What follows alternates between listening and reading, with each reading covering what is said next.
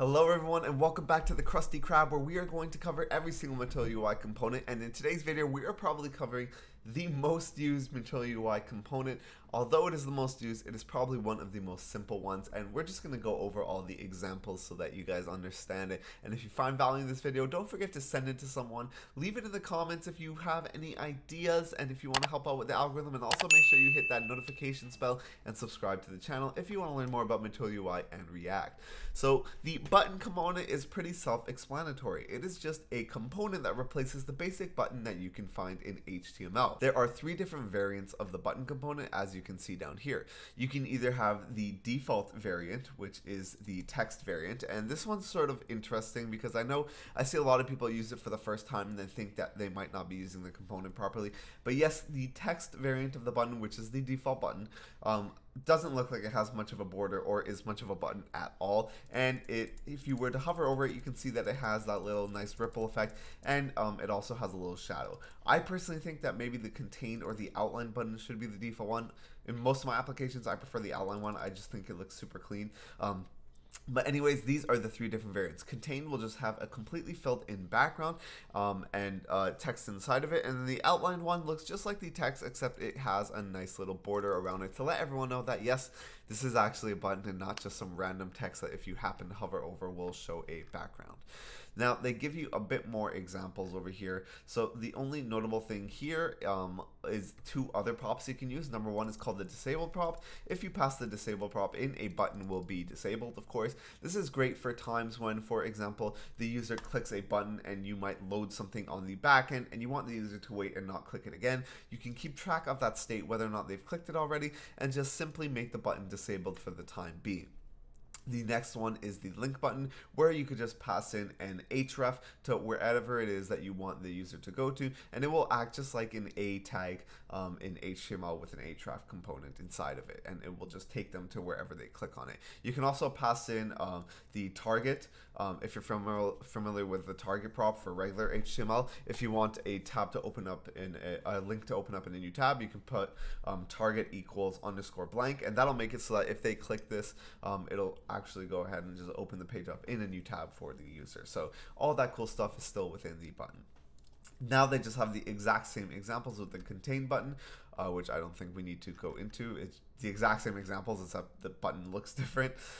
You can also remove the button's elevation with the disable elevation prop, and all that does is sort of remove a bit of, like, I guess, CSS to make the button look like it's a bit high off the page, and just give it a bit more, a bit less prominence on the page. And of course the outline button, which is the exact same examples as well. So handling clicks is going to work the exact same way as it works in HTML. You're just going to pass in your onClick handler, and then just do what you want. You can make this a custom function. You can make this a function within the onClick itself. You know, nothing outside of the standard React ecosystem. Now we have color. If you're familiar with Material UI components, you know that Material UI automatically injects a theme into every single one of its components if you haven't done an overwrite of that theme. And the default coloring for the theme, the color prop by default is going to be set to primary, and that primary for Material UI is going to be this bluish color. Now, of course, you can access any other color from the theme. For example, if you pass in color equals secondary, it'll make the button revolve around the secondary color, which is a sort of purpley pink. And then, of course, you have the success color and the error color, which is going to be sort of red, and a couple of other standard Material UI stock colors that come with the baseline theme. So just know that the color prop can go ahead and control just the overall color of any of these buttons. And, you know, for example, you can also combine that with the variant to make the button look different. So for example, this error looks sort of cool because the variant is outlined, but if you were to make the variant contained, it would be sort of like this success button except all red as well. And of course, if you want to pass in text, which I didn't talk about yet, you just pass it in through the children within the button tags, just like a regular button. Material UI also gives you a sizes prop. That sizes prop by default, I believe, is set to medium, but you can also set it to small and large. The big difference here is the text and a tiny bit of padding in between the text and the actual borders of the button itself. So good to know if you have an application where you need to just quickly use some stock styles. But a lot of the times, if you are working for a company, for example, and they're providing you with a UX design, you're just gonna be doing the sizes based off what they tell you anyway, so you're probably gonna have to customize them yourself. Now they give you a couple of different esoteric examples. For example, one of them shows you how to wrap it in a label and pass in the Material UI input component that allows you to upload a file, for example, with the button. And I recommend, if you wanted to check that out, you can go and look at this example. But essentially, it has more to do with the input component than anything else. And if you wanted, I believe there's the input component. Let's see, if I were to go ahead and go to the API and maybe change that to input. You can see here that, and I'll link this in the description, but the input component has its own sort of props you can pass in, but the button will work natively with that input component. As you can see, they just have a label component, and then inside of there, they have the input, which they specifically say it accepts image files. They give it an input ID, and they also allow the user to select multiple, and they specify what type of input the user can be allowed to do, so that when you click this button, it will automatically go ahead and trigger that input. And they also have it with the icon, and we'll get to the icons in just a second. But talking about icons inside of the buttons, there are two cool props you can pass in. Number one is the start icon prop, and number one is the end icon prop. And if you're not familiar with the Material UI icons, I have a whole video on that. I'll link it in the description as well. But essentially, all you have to do is pass in the icon that you want into the actual icon prop, the start icon or end icon prop, depending on where you actually want that icon.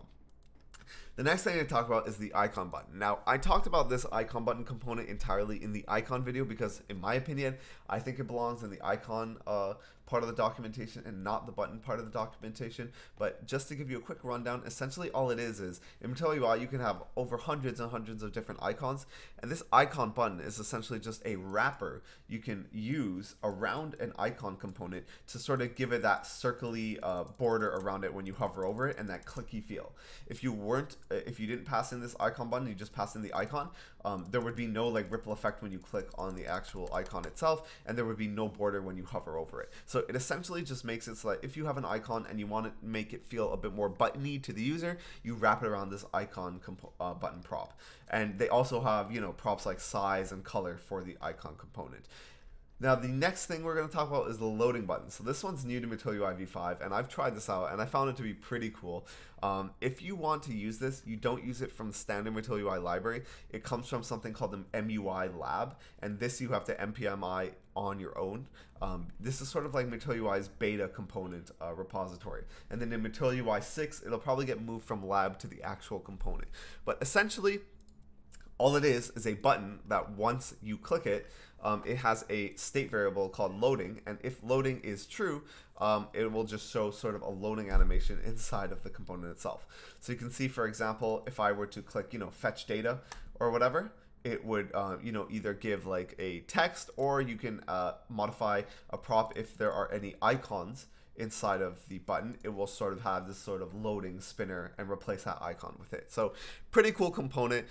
Great if you actually are doing some stateful stuff, like for example, if you're doing Web3 stuff and you want to connect the user's wallet, or you want to mint something, and that might take 40 seconds depending on the smart chain, the blockchain that they're using, and the smart contract speed. It's a nice way to show the user that something actually is going on and not just completely disable the button as a whole. And then of course they just have some examples on how to style the buttons. But the one thing I did want to talk about when it comes to the actual button props is going to be the SX prop that is found within the buttons and within everything else. If you are not familiar with the Material UI, this SX prop is essentially just a prop that allows you to pass in CSS into the component without having to use like use styles or styled components. So if you did have to change, just for example, the width or the height of the button, you could just go ahead and declare that in the SX prop. And if you're not sure how to do that, I have a whole video on the SX prop in the description below, and you can just watch the first initial example because it should be enough to just give you an idea of how to use it. And that's pretty much it for the button. It's one of the simpler components, and if you found value, make sure you leave a comment. It helps a lot with the algorithm, and make sure you subscribe and hit that notification bell if you want to see more React and Material UI content, and I'll see you guys in the next video.